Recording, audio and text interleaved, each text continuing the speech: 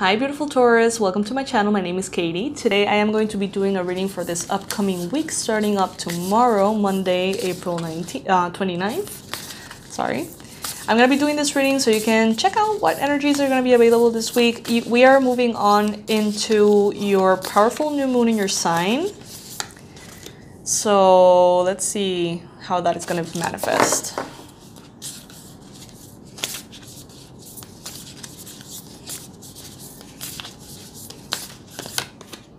This time around, I am not using tarot. I am using this oracle deck, which is stunning. It's called Work Your Light by Rebecca Campbell.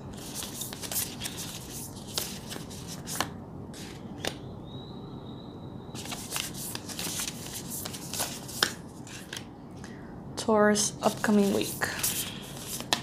I don't usually do weekly readings, guys. Don't get too attached to these because I do them when I have the time.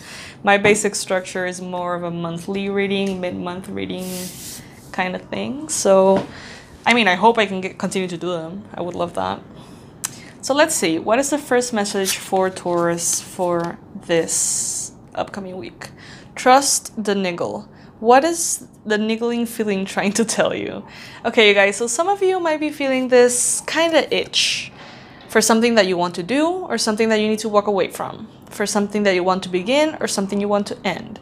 Something that is pulling you in or is pushing you out. You guys are feeling that little itch inside of you. And it's time for you to listen to that. It's time for you to actually ask yourself, okay, so what does this mean?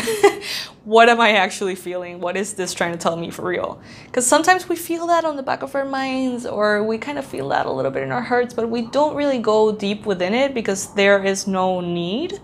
This week, maybe a situation is going to arise in which you're going to be kind of like confronted by something that is going to basically make you pay attention to that and see what it has for you. Get grounded. Empaths, highly sensitives, connect with nature.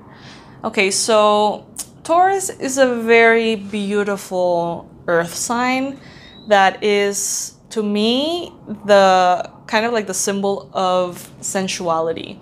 So sensuality meaning how you experience the physical world, the world of the senses. Touch, smell, taste, texture, you know, like sensuality in the material physical reality.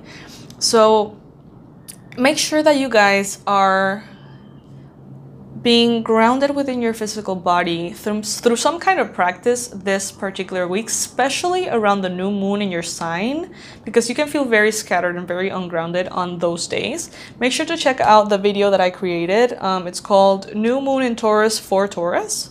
So it's already uploaded in my channel. You can check it out to see how can you maximize this super powerful new moon that is coming up for you in your sign. It is a very special time. So the best way I would personally suggest you to navigate this week based on these messages is to do something of your choice that makes you feel very connected to your physical body and the material world and in alignment with your energy, emotions, and thoughts. So a yoga class, or a hot tub bath, get a massage, or go for a workout or run. You know, something that makes you feel so connected to yourself, to your physical body, and if possible to nature as well. Going surfing, you know, doing something that makes you one with all there is going to be very special and very positive for you this week. And pay attention to that itch. Once again, pay attention to what lights you up. Pay attention to what makes you truly happy. What brings in that pleasure that you can't even describe.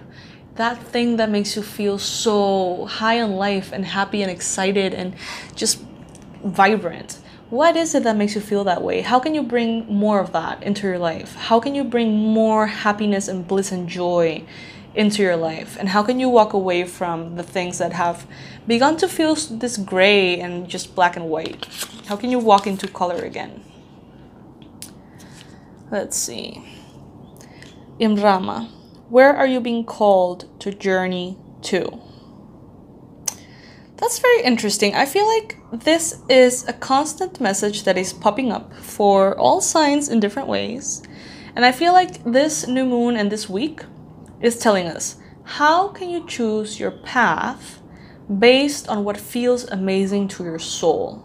You know, usually when we're doing something that we're not entirely aligned with, it usually feels very like right, but not quite. Like you can feel like there's so many beautiful things about it, but it's just not quite right. There's a little tiny something that you can't put your finger on that just doesn't feel completely aligned. So evaluate where you are right now, evaluate the things that you are working on and what feels completely 100% aligned and what feels just a little tiny bit off. Explore that feeling of offness. Explore what journey you're being called to embark on or start. And if you have to say no to that something, if you have to say no to that thing that doesn't feel completely aligned, if you have to listen to that itch or that niggle and say, you know what, this is not appropriate for me anymore, or this offer is just not going to work for me. If you need to say no, say no. Try to be very proud, I guess, or just certain in your personal truth and listen to that gut feeling and, you know, walk with it. Also, this is a card that brings the message: wait, postpone, pause, or say no. So if you need to take some time to make a decision, take some time. If you need to explore this whole thing of what's aligned and what's not aligned, and if you need to take some time to just explore that, do it. Pause, postpone things if you need to. But ultimately, if you come to the conclusion that you need to say no, say no. It's okay. Maybe that's what the itch is telling you to do. That's your intuition, your higher self bringing that in. So then we have the last message, Mintakan, longing for home, belonging, the original light workers. Taurus is a very powerfully intuitive sign that is grounded with the material world, which is so important and so special. You guys have a path you belong to, and you can feel that. And you know very well what feels aligned, what feels off. Don't hurt yourself by keeping yourself out of the water. Look at this mermaid. She is longing to be swimming in the depths of this ocean. She's longing for the freshness, for the space, for the depth, for the emotional aspects of these waters. She's longing for it, but for some reason she finds herself sitting on a dry rock, longing to go back home. What keeps her here, sitting in this rock? I'm not sure. What keeps you where you are? What is keeping you out of your element? Why do you feel like you need to be out of your element? Who are you trying to satisfy by being out of your element? Longing for home, belonging, the original light workers. Go where you need to go. It's calling you. Something is calling you. Are you paying attention, Taurus? There might be a powerful new beginning starting with this new moon. So please, please, please make sure to check that video. That is going to be very important for you. New moon in Taurus for Taurus, May 4th. It's already uploaded in my channel. You can find it on the playlist about the new moon, May. And for this week, honestly, just pay attention, become the observer, and do things that get you grounded. That is gonna make you feel wonderful and facilitate the whole thing. So yes, Taurus, I hope that you have a wonderful week. Please subscribe if you haven't already, and know that I am extending my offer for the Abundance Blueprint course for one more week.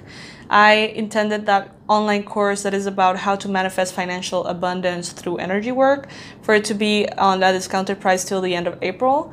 But this new moon in Taurus is such alignment with that energy of that course, so I decided to extend the offer another week for those of you who want to do the course as we go through this new moon, because it will be highly beneficial. So I'm going to leave all the information below. My name is Katie, and I'm so glad to be able to share this with you. Thank you so much for watching. Bye, guys.